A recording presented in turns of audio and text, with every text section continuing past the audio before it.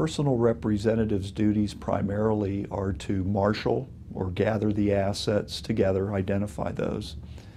Secondly, once those assets are marshaled, personal representative will report to the court what the assets are. They do that by way of an inventory.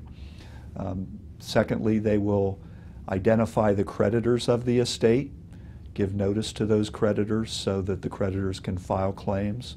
Once claims are filed, then the personal representative will determine whether they're valid or not, and if so, make arrangements for payment of the creditors.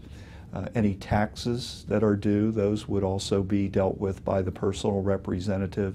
Those would include income taxes or perhaps estate taxes.